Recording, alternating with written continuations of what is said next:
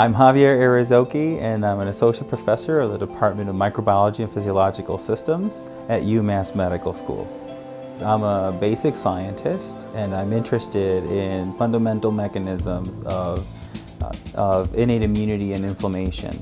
The research that we perform here at UMass focuses on the communication between the nervous system and the control of those genes that impact infection and inflammation. And the organ that we're focusing on is in the gut, which is a fascinating organ because in the intestine, we're colonized by trillions of bacteria that are constantly communicating with us and our cells. But the mechanisms by which that happen are not well known. But we do know that communication is really important for many diseases, including central nervous system diseases and disorders such as autism or multiple sclerosis or inflammatory bowel disease.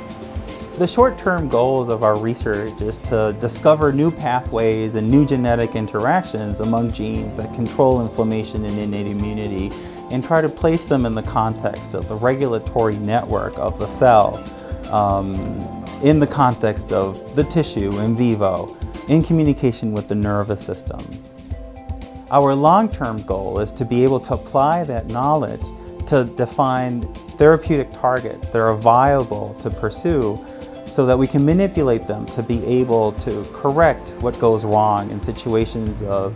runaway inflammation, for example, for inflammatory bowel disease or autoimmune diseases, but also be able to help patients that have intestinal infections, that are challenged by pathogens, and that their immune systems, for one reason or another, are not able to cope with that challenge.